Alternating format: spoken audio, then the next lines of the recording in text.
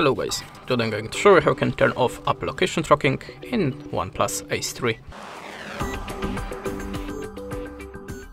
So let's start from the opening settings. Then go to the apps and choose app management. Now choose the app that you want to turn off the app tracking. I got Google for example. Click on the permissions, and as you can see the Google have a location permission in the allow. So if you want to deny it, just open it and select on the allow. Confirm it at the pop-up, and with this location permission setup, the Google app or any other cannot track anymore. If you want to check other apps with the location permission, just click here.